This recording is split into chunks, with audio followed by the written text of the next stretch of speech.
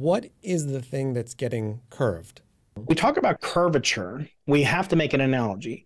We have to either restrict the number of space and time dimensions, or freeze time and just look at fixed spatial sections.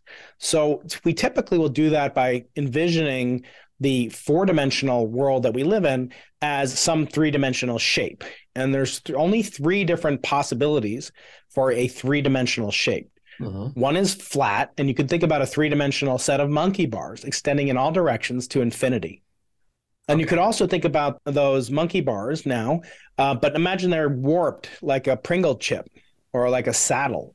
Somehow they're displaced in some way. So the three-dimensional relationship is different. The lengths are different.